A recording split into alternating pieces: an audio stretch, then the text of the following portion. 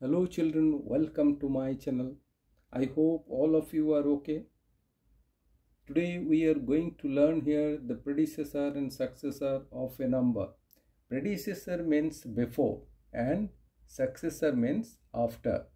So in order to find a number before another number, say 34.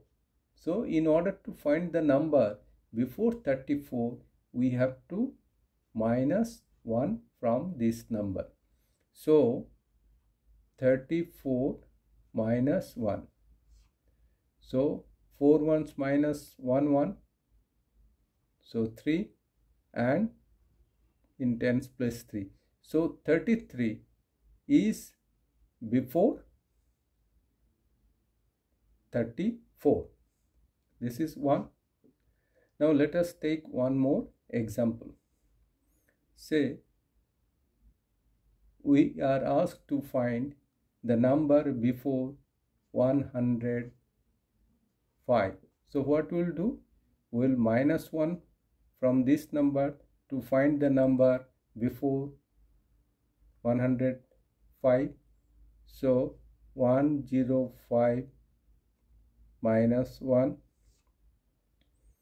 5 ones minus 1 ones. So 4, then 0, then 1. So 104 is the number before 105, right? Now, in order to find the number after a particular number, say 69, what we'll do? We'll add 1 with this number in case of after. Okay, remember, in case of after we have to add 1, and in case of before number we have to reduce 1, right? So here 69 plus we have to add 1, 9 ones plus 1 1, so 10 ones, so we'll put 0 here and carry 1 in tens place. So 6 plus 1 is 7. So 70 is the number after 69. That means 70 is the successor of 69, right?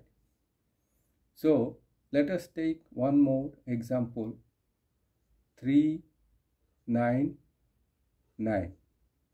So we have to find the number after this. So what we'll do? In the same way, we'll add 1 with it. So 399 plus 1. So 9 plus 1, 10 ones. So we'll put 0 here, carry 1. So 9 plus 1, 10 tens. So we'll put 0 here and carry 1. So 3 plus 1 is 4. So 400 is the successor of 399, or in other words, 400 comes after 399.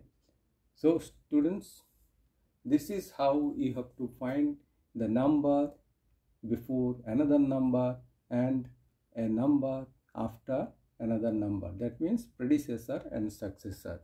In case you find this video useful, please like it, share it, and also subscribe the channel. Thank you everybody.